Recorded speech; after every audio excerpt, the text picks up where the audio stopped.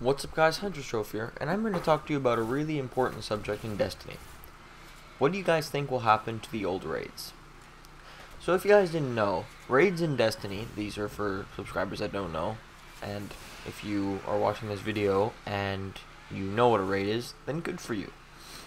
So the first raid in Destiny is the Vault of Glass, and a raid is where you can take 6 of your friends, and if you guys are smart enough, then you can easily just completely flat out a raid and work together, and you'll get really good rewards, or you'll get shit depending. But the real question is, what will Bungie do to the old raids? I don't know if Bungie has commented on anything, but the Vault of Glass raid sits right now at 26 for normal and 30 for hard. Crow's End sits right now at 30 and 33. And Prison of Elders, I'm including them as a raid, kind of, because they basically are, but you have to do them in one go, which I think is just stupid. Skolas still sits at 35. The other ones, 32 and 34. The next level cap in Destiny will be 40. Now my question is, do you guys think that they're going to raise the level cap for the raids, and is it going to be easier or is it going to be harder? Just imagine Vault of Glass with Atheon on a level 40, that'd be impossible.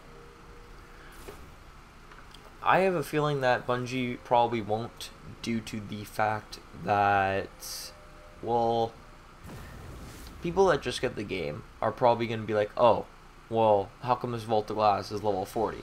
Maybe we can put on another difficulty. What do you guys think? I want you guys to ask in the comment section down below, what do you guys think that Bungie's going to do with the old raids? Personally, I think that they're going to just leave them the way they are. And another question I have for you guys, are you guys going to keep playing the old raids? I probably will for the exotics, because, you know, yeah, you can kill Deathsinger, you might get an exotic. Kill Crota, you might get an exotic. Atheon, you might get an exotic, but he's an asshole. And then the chest, you might get an exotic. And then for Prison of Elders, I don't think anyone's going to really do Prison of Elders. And that is mainly because Prison of Elders, I did Skolas twice yesterday with Light Switch and primary damage. So Skolas isn't really, I wouldn't say he's tough, he's just tedious.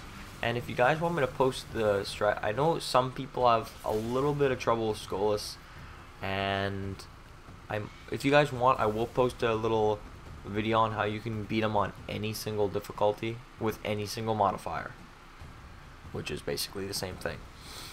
But yeah, guys, I just wanted to share a few thoughts right now about my thoughts on what Bungie's going to do, and I want you guys to tell me in the comment section down below what you guys think they're going to do.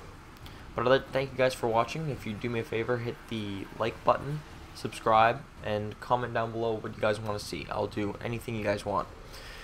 But I'll see you guys next time, and make sure you subscribe. Do it! Just do it!